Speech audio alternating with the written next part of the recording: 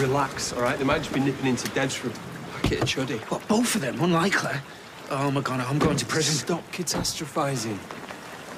Evening. Is one of you Paul Foreman? Yeah, me. Are you the registered keeper of this van? It belongs to my boss, Edison Baylor. But he's been nowhere near it for 2 days. This van was caught several times on CCTV this afternoon near the scene of an assault on Stebbindale Street. We got a call from a Mike Hargrave saying he was brutally attacked. Brutally attacked? One shove? And did he tell you why? Because he's missing a bit of vital information there. It was me.